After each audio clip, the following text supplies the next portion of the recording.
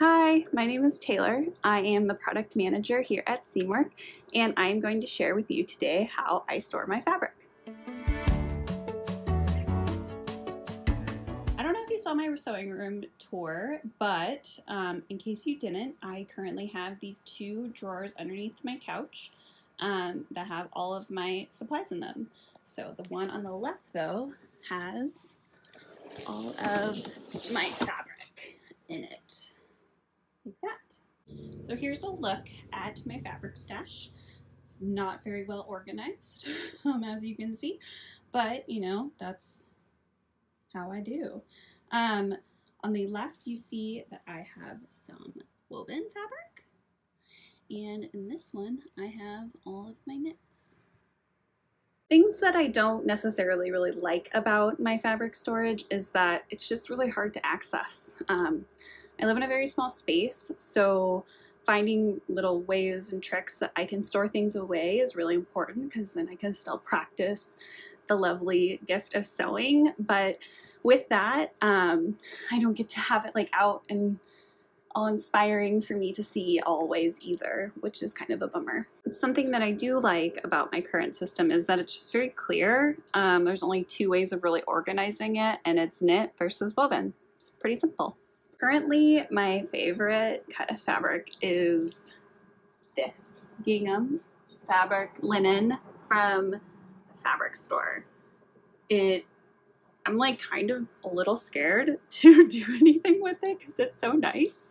But ultimately, I will do something with it this year, hopefully for the summer, maybe a button up or something. But it's just so lovely and has like a really nice like feel, and it's just like a great little linen.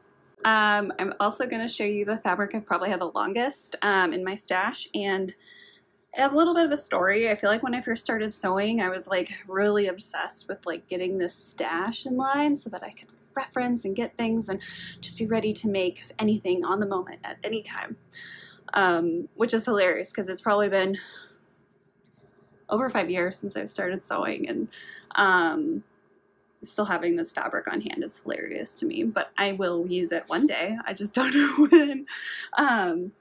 But it is this seersucker. I don't know if I want to call it a gingham, but it's like a check, like a really tiny check, but I don't know, it's really nice, and I've been toying with a lot of ideas of what to use for it. I was thinking maybe a set, maybe like a, you know, like a cute short and a tank top or something, but I don't know. It has been there for a while though, and I'm not sure why I haven't used it. Do you have those fabrics that you're just like, why did I do that? Why did I think that was gonna be a good idea? Well, I'm gonna show you mine. I bought this like ribbing. Wow, this is a big contrast. Hello again. I bought this ribbing, and it's like some thick ribbing. It is like meant to be for jackets and things. It's in the round. It's just a very sturdy ribbing. And I was like, oh, that would make such a cool sweater.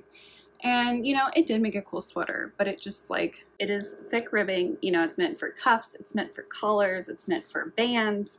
I don't know if it was necessarily meant to be made into a sweater, which is what I made it into. You know, and that's what's so cool about sewing is that you can literally make anything you want. But I do kind of regret that situation of what I did. It's just really thick and bulky and not exactly what I was picturing, which, you know, you live and you learn. But I now have this ribbing that I could probably use for so many projects because I think I bought like 4 yards of it. So go me. So for my final share, I'm going to share what I'm hoping to work on next, which is some underwear.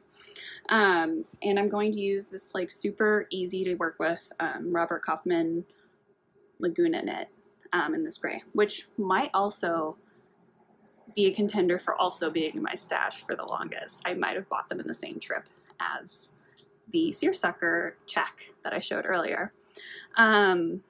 I love this fabric. It's super versatile. That's why I've never gotten rid of it, because I knew one day I would find a project for it. And underwear, I think, is going to be a really good one. So I hope you enjoyed me sharing how I store my fabric in a tiny space. Luckily, I do have the storage situation that I built into under my couch, but I'm sure I could have found something else. Boxes are super helpful, bins, even if you can just hide them under your bed or something. But yeah, that's how I do it. I hope you guys enjoyed, and if you have any tips or any questions, let us know below.